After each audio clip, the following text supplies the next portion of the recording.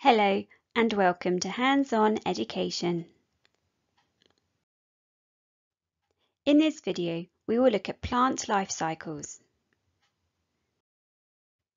A plant life cycle shows us the different stages of life in a plant as they grow from small seeds into adult plants, which then produce their own seeds, ready for the life cycle to begin again.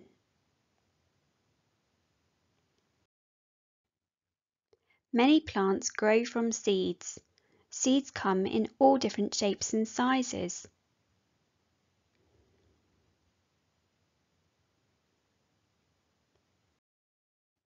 Seeds are dormant until they are placed in the right conditions. What are the right conditions for a seed to be able to grow? Most plants need soil for nutrients, water so they do not dry out, and sunlight for energy.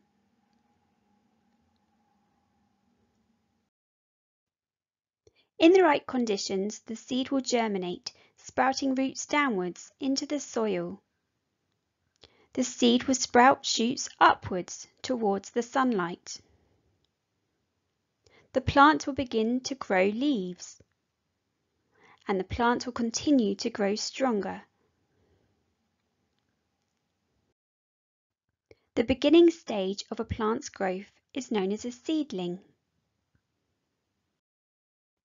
And then the plant will continue to grow into an adult plant. Many plants produce flowers which make their own seeds. Let's have a look at the sunflower life cycle. The sunflower life cycle will begin with a seed.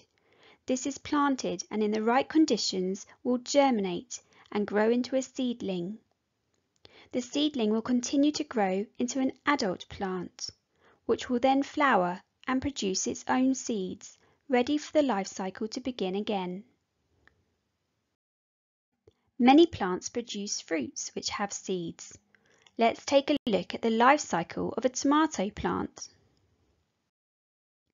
The life cycle of a tomato plant begins with the seed found inside the fruit.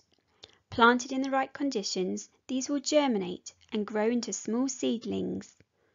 The plant will continue to grow into an adult when it will be able to produce small yellow flowers. Once pollinated, the plant will then be able to produce more tomatoes, with the seeds inside ready for the life cycle to begin again. Now let's look at the life cycle of an apple tree. Once again, the seeds are found inside the fruit. Planted in the right conditions, these can grow into seedlings.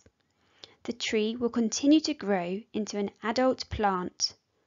Next, it will produce pretty pink flowers known as blossom. Once pollinated, the tree will be able to produce apples with the seeds inside ready for the life cycle to begin again. For your hands-on activity, use images to show the life cycle of different plants. For more information about this activity and more activities related to plants, please go to handsoneducation.com, Year 3, Seeds and Lifecycles. I hope you enjoyed this video. Please like and subscribe and we will see you soon. Bye!